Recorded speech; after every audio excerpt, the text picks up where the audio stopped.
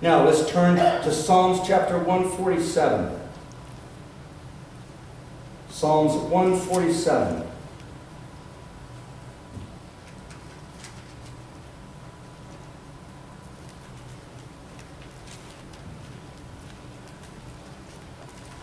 Psalms chapter 147, beginning with verse 9. He giveth to the beast his food, and to the young ravens which cry. He delighteth not in the strength of the horse. God taketh no pleasure in the legs of a man. The Lord taketh pleasure in them that fear him, in those that hope in his mercy. Now let's back it up and let's look at verse 10 for just a moment. He delighteth not in the strength of a horse. You see, it doesn't impress God about all of our abilities. He's not impressed.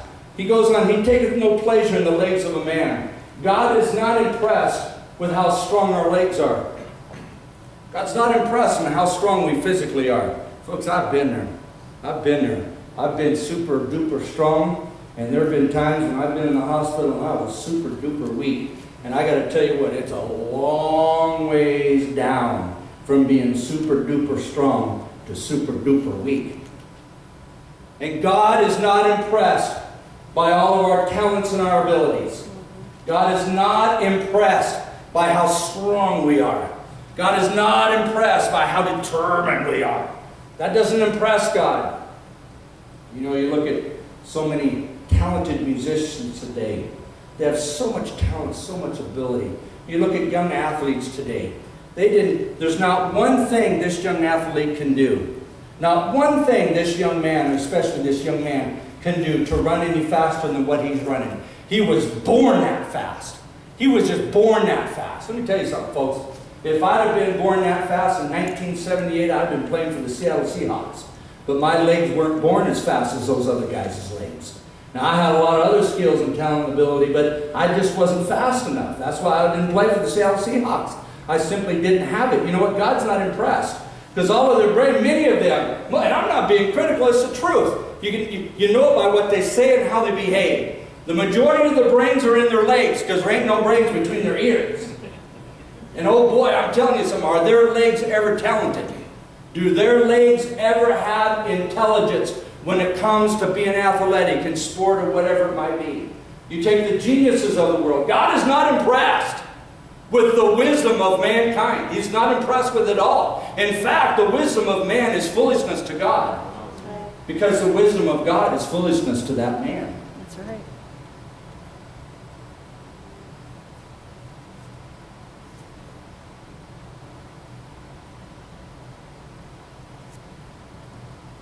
Hallelujah. Verse 11, the Lord taketh pleasure in them that fear him. In them that fear him. In those that hope in his mercy. What does it really mean to fear God? We read that in the Bible all the time. Well, let me explain it to you what that fear means, really means to fear God. Let me make it as simple for us as I possibly can. And that which I have already done. It basically means this.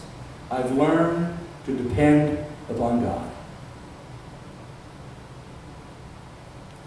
That if I don't have God to depend upon, my life ain't worth a plug nickel. That if I can't depend upon God, I have no hope for the pathways of my life tomorrow. I don't know who holds tomorrow, and I don't know what tomorrow holds. But those who fear the Lord God Almighty, they know who holds tomorrow. They know who holds it. They know who holds him in his hand. And they put trust and they depend. I don't know what tomorrow holds, but I know who holds tomorrow, and I've learned to depend upon that. You see, that's what it means to fear the Lord. It's as simple as that. There's no magic wand. There's nothing you can buy or sell or dig up or look for or discover. It's as simple as that. I've come to learn in all the things that I've gone through. Do you have to go through it again, child? Do you have to go through it again? I called you 5 times to come back. And you know on the 6th time I'm going to beat you. Now, it's been 3 beatings in a row. When you're going to learn by the barrage of the 4th, come back back here, there's safety in that fourth come back here. But when I say the fifth come back here, you're in for a whooping. I've learned to depend upon God. Now don't answer this, I don't know about you. In the last 10 years, especially in the last few years, my wife and I, especially me myself as a child of God, me myself, Daryl Stavros, me myself in my own personal walk with Jesus Christ, I look at him up in the air and I say, God, here we go again. Here I go again. Right back to feeling what I used to feel. Right back to experiencing what I used to experience. Right back, I might as well have been 20, 30, 40 years ago. I might as well have gone back because here I am in it again. Am I any different today than I was yesterday? If I haven't learned how to depend upon God, I think the same way, I feel the same way, and I behave the same way as the same circumstance came upon me 20 years ago. Yep. But if I've learned to depend upon God, I don't think the same way. I don't feel the same way.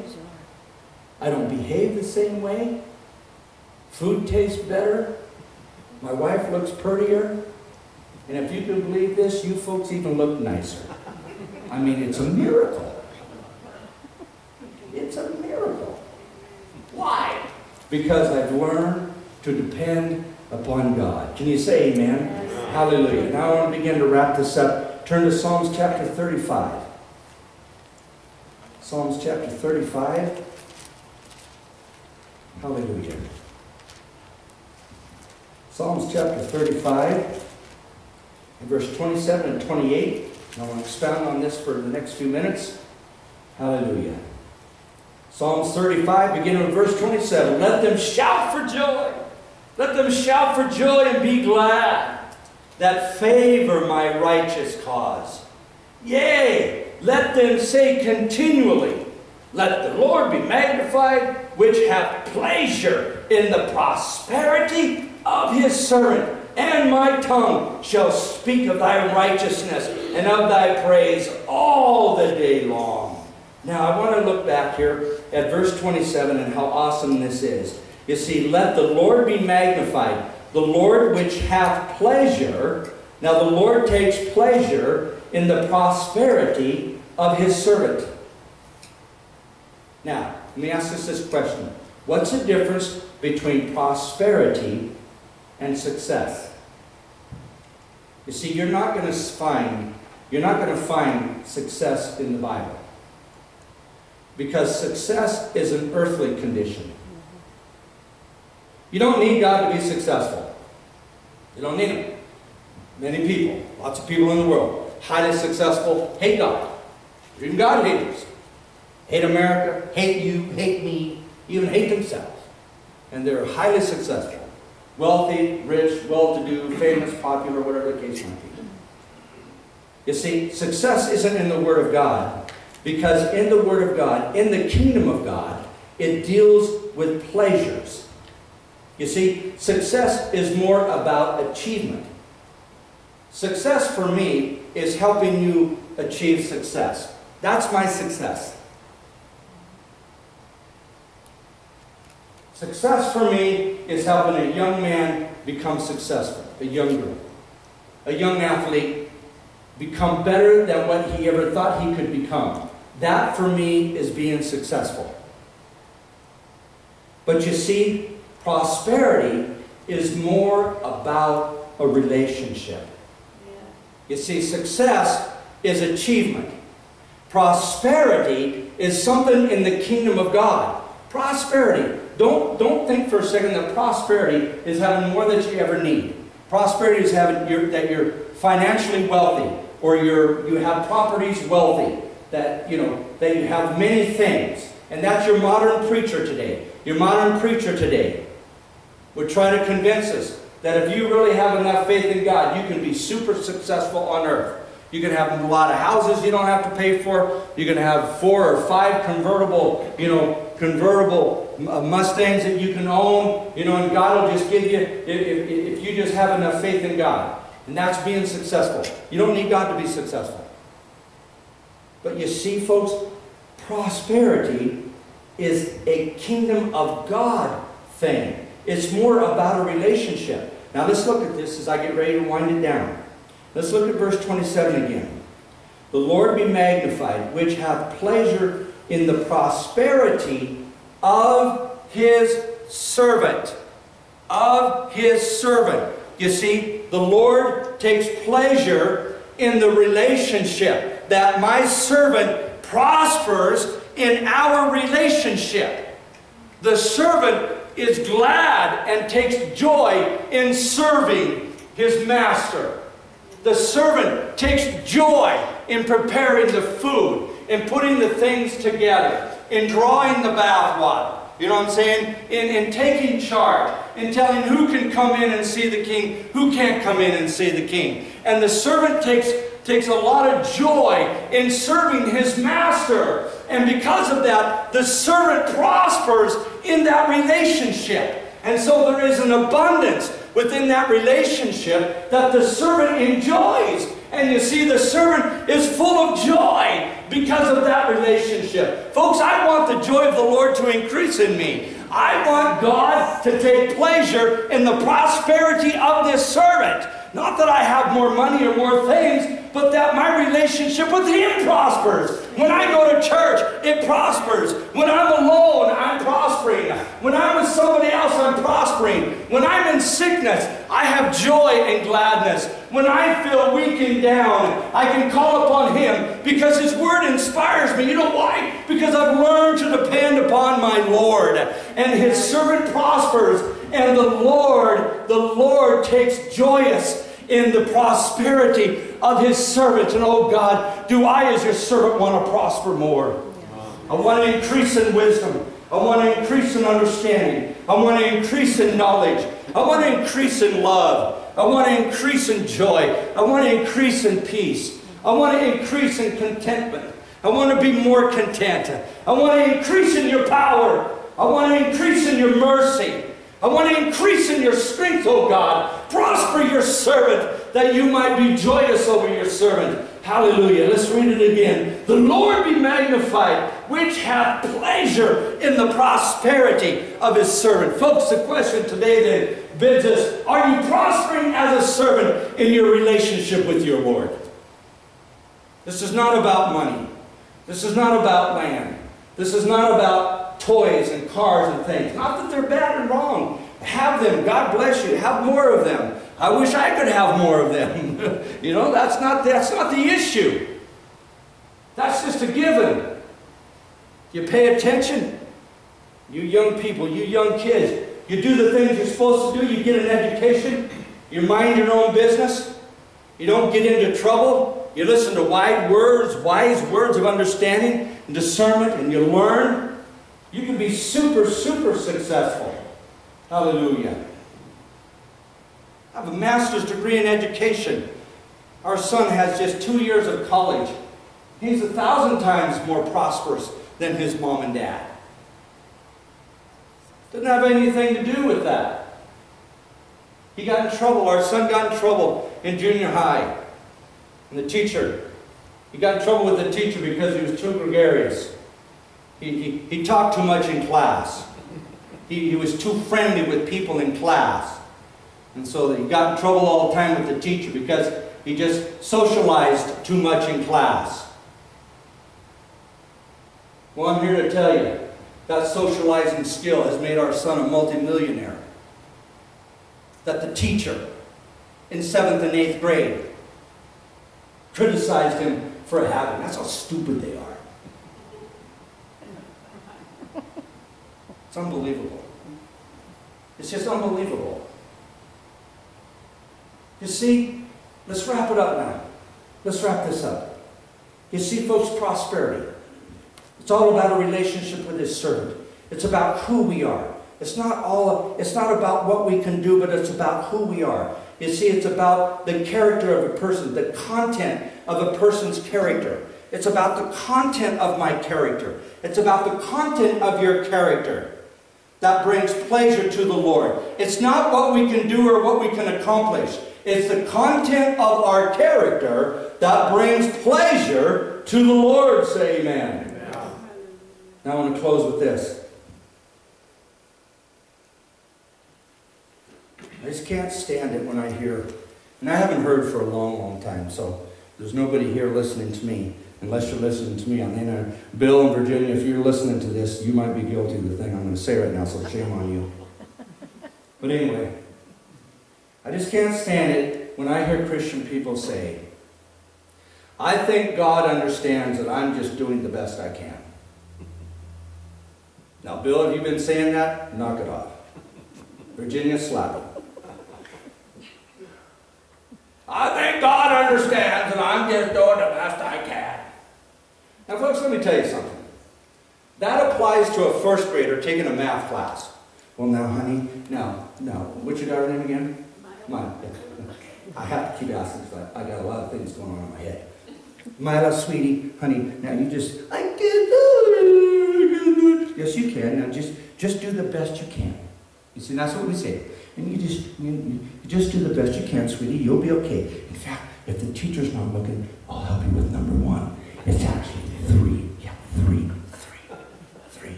3. Oh. And just do the best you can. See, that's what you tell first graders taking a math class. You see, folks, there's nowhere in the Word of God that gives permission for us to just do the best we can. In fact, the Word of God refers to the best we can as A-L-L, all. Love me with all. Not the best you can. Forgive with all grace and mercy. Trust me, not the best that you can, but with all your heart, your soul, and your might. There's no, I think God understands that I'm trying to do the best I can. There's no best I can. Now, there might be a best I can for a person or someone who struggles to have inspiration around them. Don't misunderstand me. I'm not being insensitive by any means. I'm speaking to the majority of people who are seasoned Christians. God's not interested in the best I can. I might do the best I can today when I exercise, but when it comes to obeying the Word of God, He expects all of my effort. Amen. He expects all that I have. Amen. And He takes pleasure when His children don't do the best they can, but when they do all that God has asked them to do. Can you say amen? Yes. I said it. Amen. I said the Lord takes pleasure when His servant doesn't do the best that they can, but when His servant does all that the Master has asked them to do, and the Master will never ask His child or His servant to do anything that they can't do without the Master's help.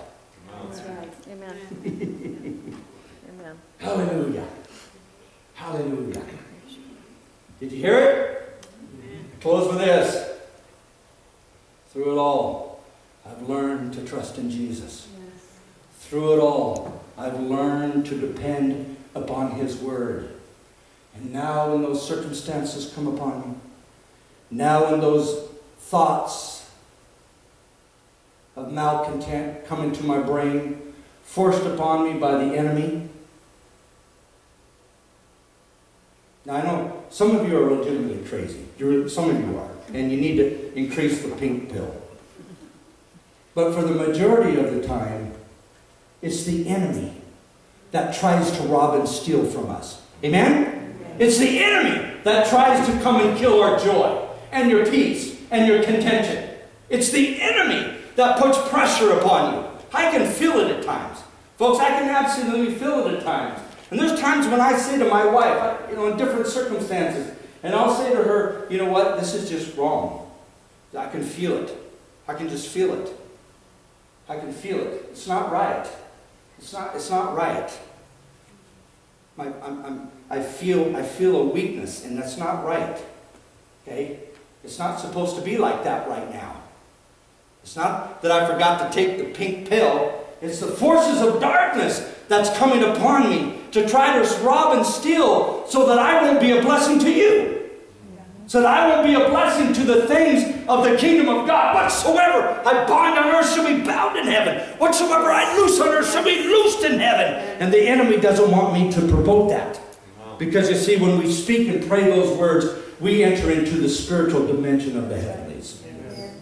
Hallelujah. Hallelujah.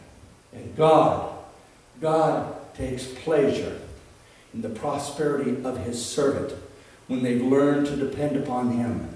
And they go anyway. They don't do the best that they can. They do all that has been asked. Heavenly Father,